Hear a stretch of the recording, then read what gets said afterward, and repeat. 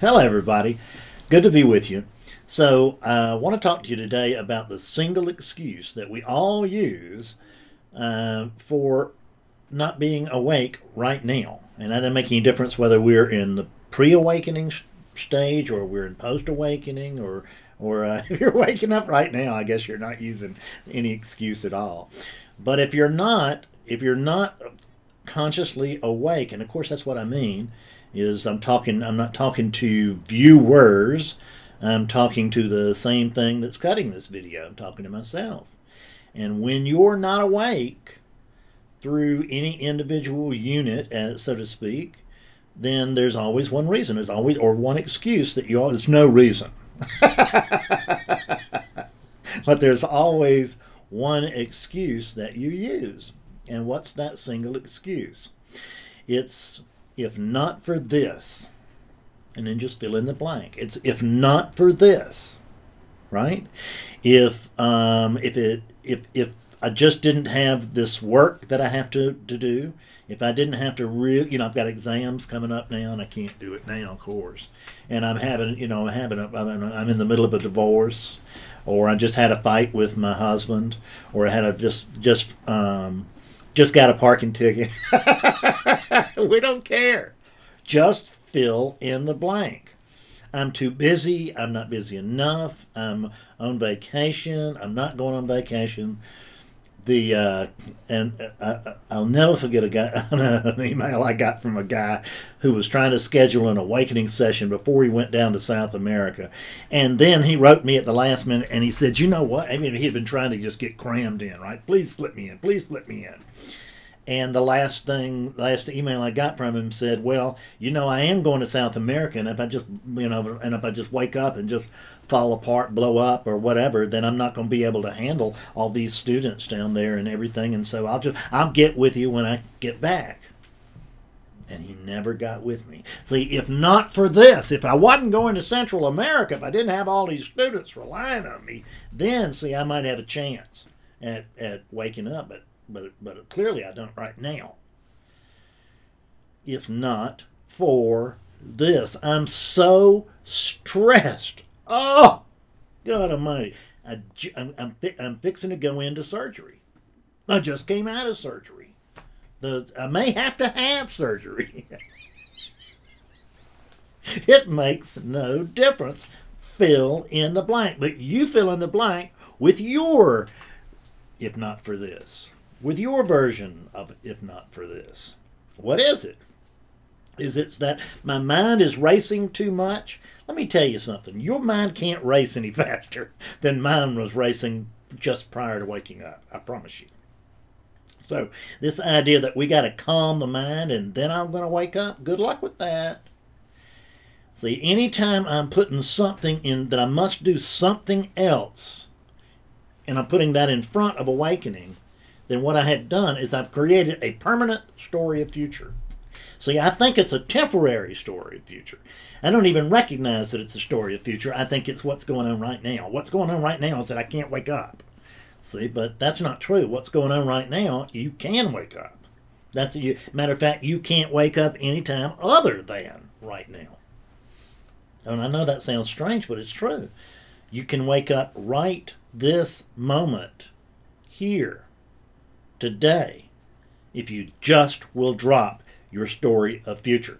I got to go see this teacher. Even I got to talk to Fred. You can drop that if you want. I'll go broke, but you'll be awake. What the hell? It sounds like a good trade to me. So I got to go to this retreat. I have to take this course. Or I got to get my robes sewn, or I got to get or I got to divest myself of my robes. I got to get in a program. I got to get out of program. What is your story of future? I woke up a guy yesterday who was well into a specific tradition, been teaching for years, and but had developed a story of future as to why he really couldn't be awake right now.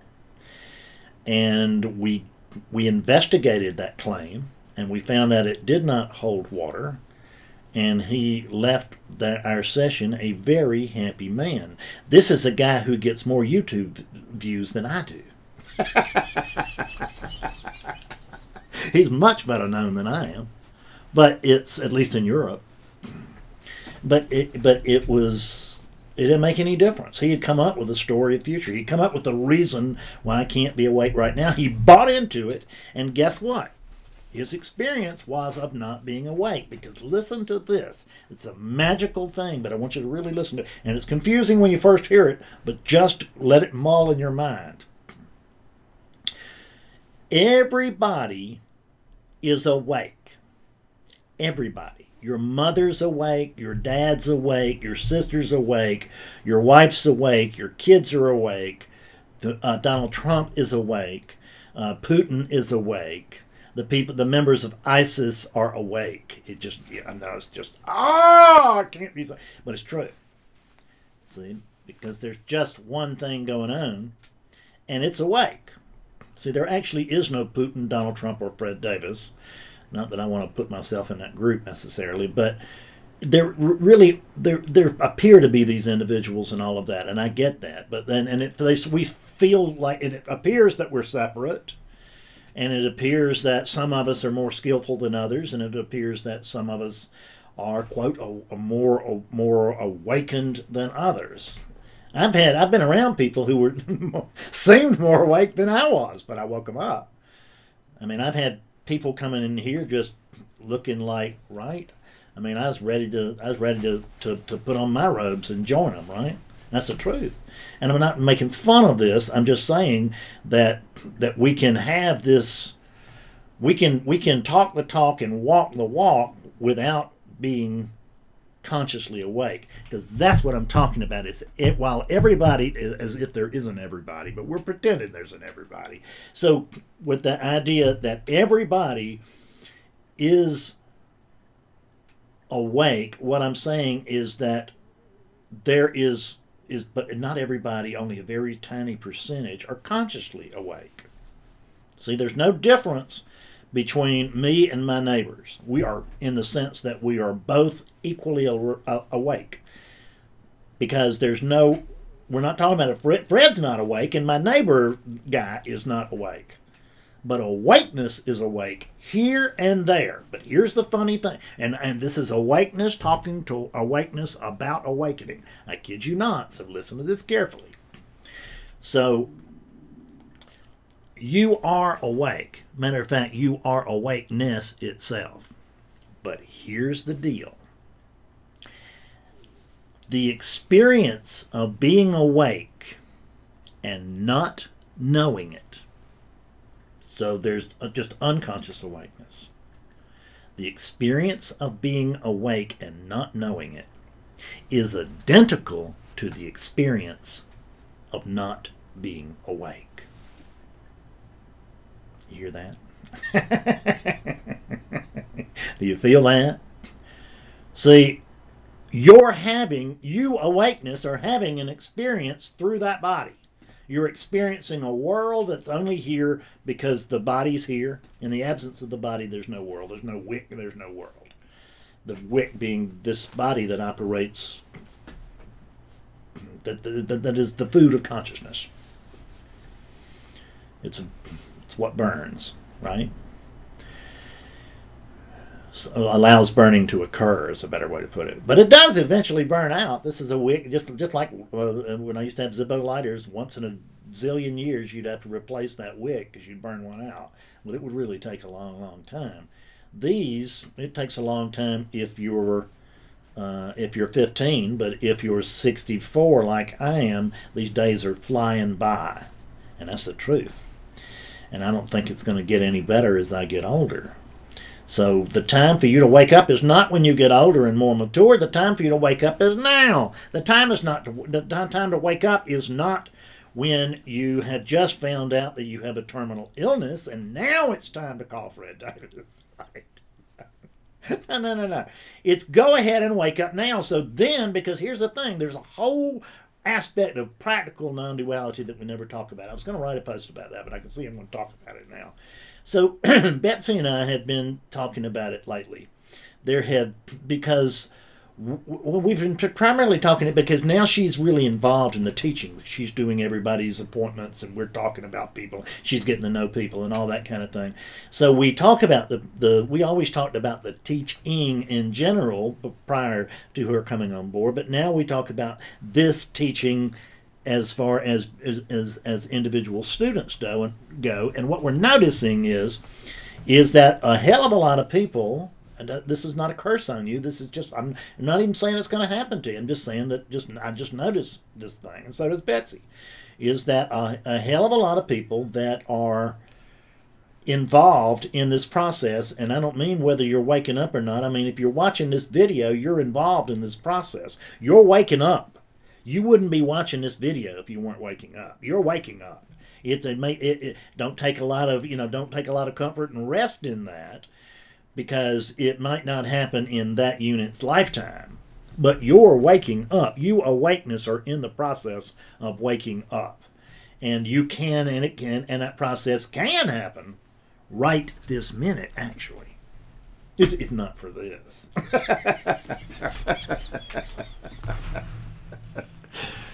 So, you're awake, but you're not consciously awake. Consciously awake is when you recognize, my God, what they told me is true. I'm already awake and I just don't know it. Now think about that. The odds are, if you've been around non-duality any time at all, you've heard that. And you've heard half the teachers tell you that and half the teachers tell you it's bullshit. Well, let's go with the half of the teachers who don't say it's bullshit. If there's a bunch of teachers out there that are telling you that you're already awake and you just don't know it, then what I'm going to tell you is where do we get together to hatch this plot? Right? Where do we get together to decide to, well, everybody, let's tell them this. Like let's get together and let's confuse all of our students by telling them that they're already awake and they don't know it. Let's just lie to them. Does that make a lot of sense to you? That I would just come out and lie to you? Does that really? I mean, I've been around a while now, and there's an awful lot of people. You can look at the website, look at the testimonials. I mean, your finger will get tired of scrolling down. So, I'm not speaking from hot air. I'm not speaking from theory. I'm speaking from direct experience. And I'm telling you that you are awake, but you're not consciously awake. You don't think you're awake. You don't believe you're awake. You do not, shall we say, understand that you're awake. Because it's not a matter of believing, okay, I believe I'm awake, I believe I'm awake, I really, really do. God almighty, I hope this works and I wake up, right? I remember when I did that in the sense that they always told me that as long as you're looking, that you can't, as long as you're seeking, you can't wake up. And so I made up my mind, as so many of us have. I've talked to others who decide, okay, that's it. Damn it, I'm not seeking anymore. I'm not seeking anymore. That's it. I'm done with seeking. I'm going to get rid of my books. I'm going to quit meditating. I'm done with seeking. Golly, I hope God buys into this better than I do, because I can't stop seeking, right? So I would just pretend to stop seeking in the hopes that I would trick awakening into occurring, right? That I would trick God into pulling the veil. Well, let me tell you something. There's no veil. Just like they have the gateless gate, it's a veilless veil. Why do you think they call it the gateless gate? Because you're already awake. You don't have to go through some other gate to some other place. You don't have to accomplish anything more. You don't need another book. You don't have, the truth is that when people come to me and after they've woken up and I say, you see, I'm just like all the rest of those old Zen rascals. I'm selling water by the river. That's what the old Zen masters used to say. So where people would ask them, "What are you doing?" And they were saying, "Well, we're selling water by the river. Would you like a bucket of our special water? Okay, great. Here, take this, and then don't forget to leave a tip in the box there, okay? Because I got to buy some rice." Folks, you gotta put on. You gotta kill this story of future. You really do. You can wake up right now. You can wake up this week. You can wake up this day. You can wake up this hour or this minute. But you can easily come to an initial awakening. I'm not talking about we're going to be Ramana Maharshi. Hell, I've been awake over 10 years. I ain't Ramana Maharshi. I thought I would be. And, you know, there's no hubris in that. You know, when I first woke up, when thought returned, the very first thing that went through my head was Buddha never got here. God, if you know, my Zen master would have beat me with a heavy stick about then, just to get my attention. Would have told me, no, it's not that big a deal after all. So, but that's the way I felt both times. I mean, I had an initial awakening in '92. I had another one in 2006. I've had a bunch since then, but those first two really stand out. So at any rate, I'm done. I don't want to make this too long because then you'll have another story of future. His damn video. If it just end his video, I could wake up now, but now he's just ranting and raving. So I hope you found this helpful, and come see me. Come to awakeningclaritynow.com. That's my website. You'll find lots and lots of free resources and lots of interesting stuff. So come see me in Satsang, and I'll see you later. Bye now.